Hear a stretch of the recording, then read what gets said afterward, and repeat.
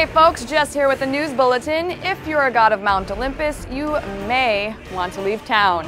God of War 3 is finally here, and yes, Kratos is still angry. So very, very angry. Zeus! Your son has returned. However, killing gods and defiling women are just two of his hobbies. The third is treasure hunting. In this episode of Strategize, IGN will show you the locations of all 10 godly possessions. We'll try and keep spoilers down to a minimum, but just remember, we'll still be showing some of the bosses you fight and weapons you acquire. The godly possessions are more than just conversation pieces. Each has a special power that you will be able to use after beating the game once. You'll also get a gold trophy once you collect them all. Not a bad deal. We have a lot to cover, so let's get to it. The first one is found after gliding into Gaia's heart. Before you remove this chunk of wall on the right, climb the vines up and to the right. You'll get Zeus's eagle that grants infinite Rage of Sparta.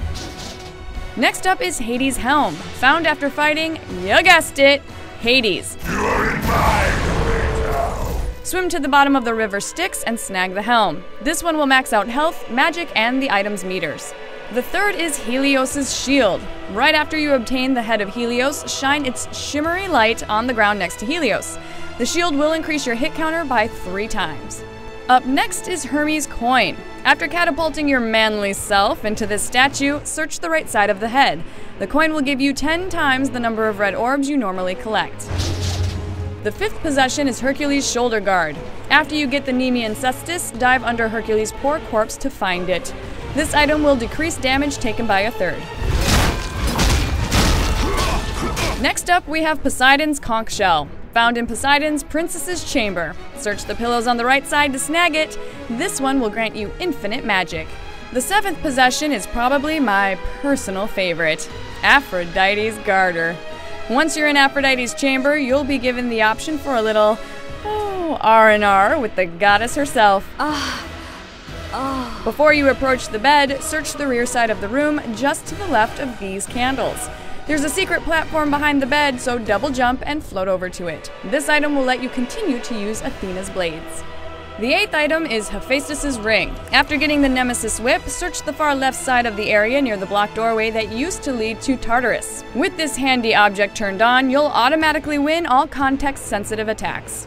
Number 9 is in Daedalus' workshop. Once you fire the ballista through the blue gate, 2 chests will be brought to the ground. Inside one of them is Daedalus' schematics. This will grant you infinite item use. And finally, we have godly possession number 10, found at the beginning of the hedge maze, Hera's chalice. After the Hera heavy cutscene, search the area just to the left of the save point. You really can't miss it. Activating this will cause the health meter to slowly drain over time, but will never completely empty it, just in case you want an extra challenge.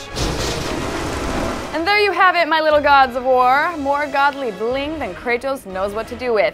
You would hope that would make him a wee bit happier, but on second thought, probably not. For more tips, tricks, and lessons in anger management, head on over to IGN.com.